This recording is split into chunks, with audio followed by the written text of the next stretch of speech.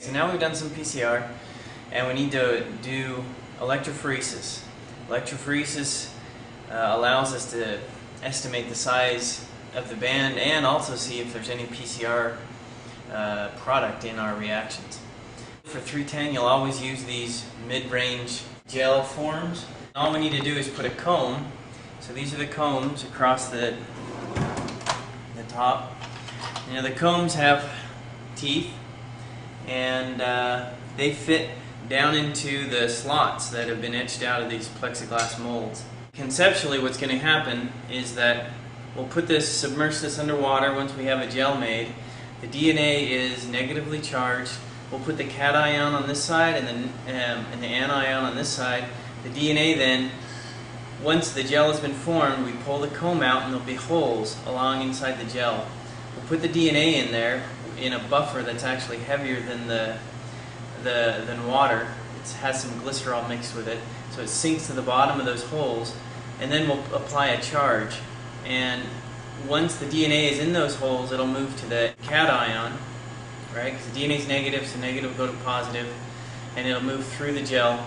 And as it goes through, the smaller fragments will move quicker than the larger fragments, and will separate the DNA fragments based on size.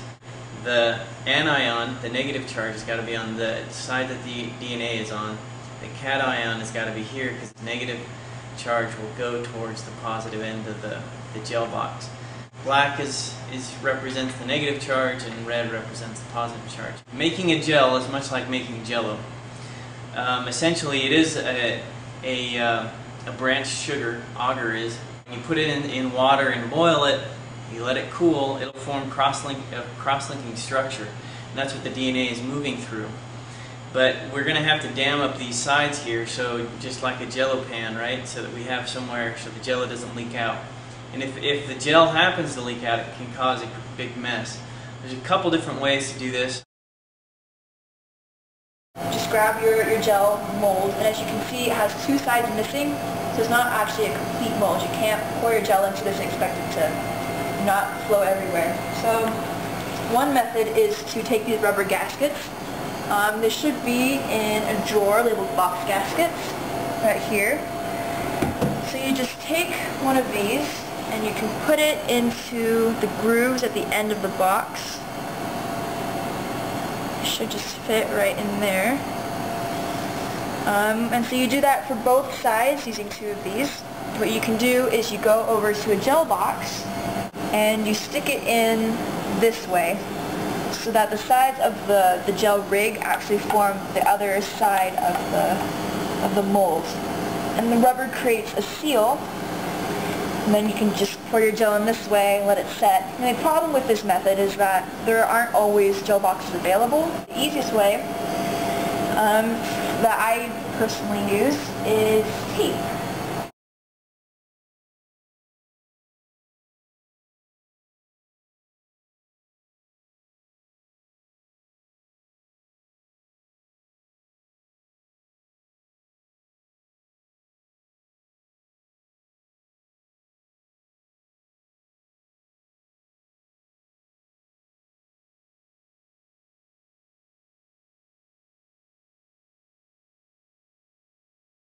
What you want to do is grab a comb, one labeled combs, obviously.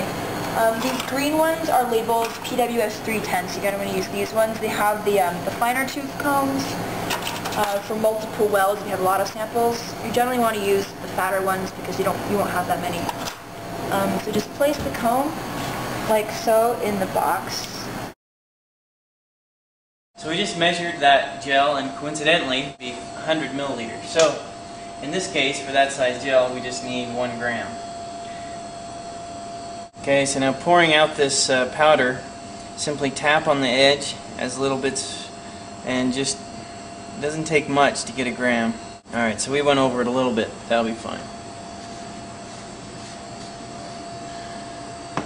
Okay, now making the gel for the first time, it'll often boil quite vigorously, and so we need a flask that's going to be at least twice the size in volume.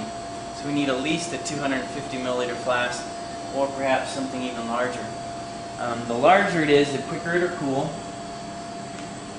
This is a 500 milliliter flask, and also the quicker it'll boil because it has more surface area there. So I'm adding in the agarose first. Okay. Now these weigh boats we don't bother washing time and again because they're always used for agarose. Nothing else really is weighed on the scale anyway. So now we need 100 milliliters of TBE. This is the 5x concentration of TBE. It stands for a tris borate EDTA buffer. This is not what you want to put in your gel boxes. This is a 5x version of it, so it's a concentrate. We need to dilute this 1 to 10 to have a 0.5x TBE. So we can, often there is another jug here at 0.5x TBE, but if that's not the case, all we need to do is measure out how much we need.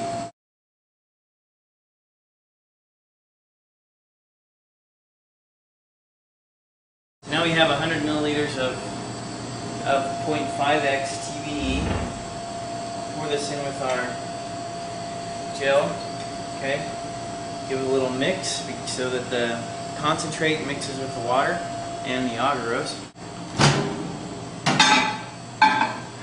Okay, for this we need about, let's do a minute. Like I said, the first time agarose is melted like this or is put into solution, it boils rather vigorously. Now while this is going, I've got a minute. I'm going to rinse this out with water, stick it over on the drying rack, and not leave it sitting around for someone else to clean. Check it. Not quite. That's okay. Not boiling. That's what I mean. So these gloves are some hot, like hot pads, right? All I'm going to do is give it a shake and get that. So you can see some of the agarose is stuck on the bottom of the glass. So I'm just going to loosen that up, get that back into solution by swirling. Don't drop the flask. If you do this on your own, it's warm. It should boil here the next few seconds.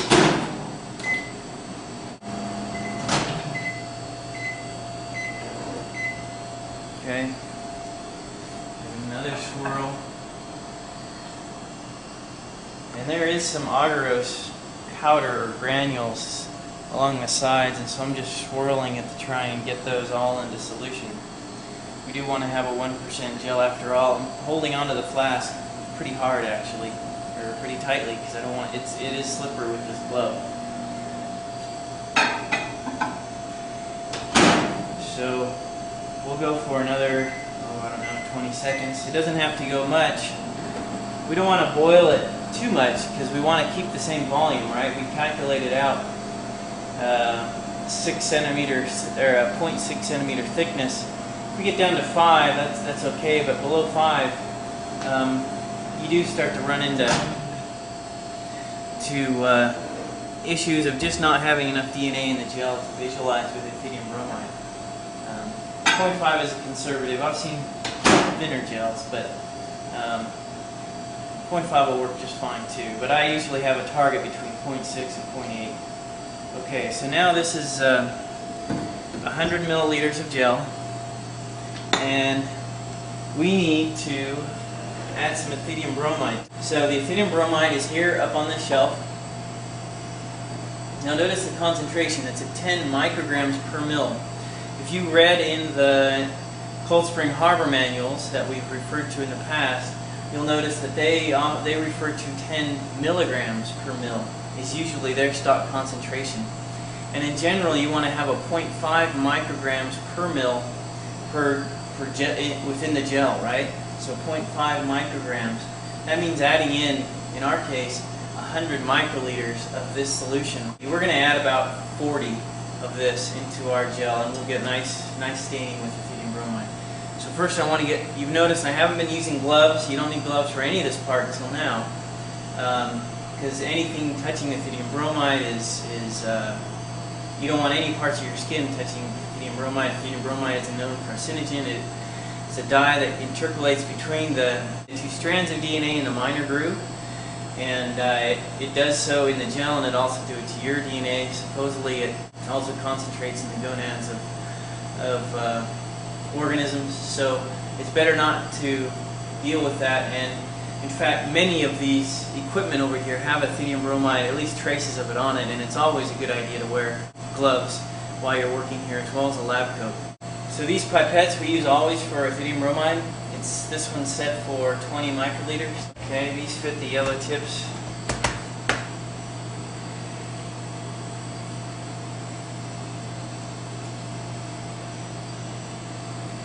Okay, there's one, or 140. There's two. That's 40. There's a little bit left on there. I'll just tip it so that it gets in the gel. Now these don't have an eject button, these pipetters, so just put it here. There is a trash can for ethidium bromide tips only, and anything contaminated ethidium bromide goes in this trash can. Okay, now I need to make sure I screw the lid back on tight for the ethidium bromide. Now I'll swirl it. I have to try to avoid not breathing in the steam at this point, right? Because some ethidium bromide will volatilize with the water. This is our gel. We have the mold ready. We simply need to pour it in here and let it cool. But before we do, we need just to let this cool a little bit further. You want to get this so that it is warm, at least you can hold your hand to it. Pour it too hot, what happens is it ends up warping the glue between the parts of the plexiglass molds, and it actually is really hard on the mold and causes it to warp. And you'll notice that I'm swirling. The only reason you want to keep it moving is because often if you let it sit for too long, it'll start forming a skin on it, just like gravy. When that skin gets moved and clumped up when you pour it, it ends up leaving lumps in the gel, and you don't want that to happen. If it does happen, it's not lethal. You simply move the lumps down with your fingers while the gel is still fingers, or with some tips like this, and maneuver those lumps down towards the bottom, because in our case we're only going to use the top gel. Alright, we're there. Now you don't want to plop it in, you want to put it in nice and smooth, okay, so there's no bubbles. And I'm pouring it in just slowly here. I'm doing by the comb first because that's the most important area of the gel, and then I'm going down towards the bottom.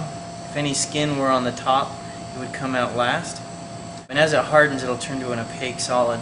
So now before this really cools, let's put some water in here and dilute down any of the unhardened agarose, and it saves a fair amount of work for cleaning, because then I don't have to get a brush and scrape out any remaining agarose. If you do let it cool, and it's you that made the gel in here, it's your responsibility to get a brush and scrape it out and make sure it's clean. Don't put it back on the counter with gel bits inside.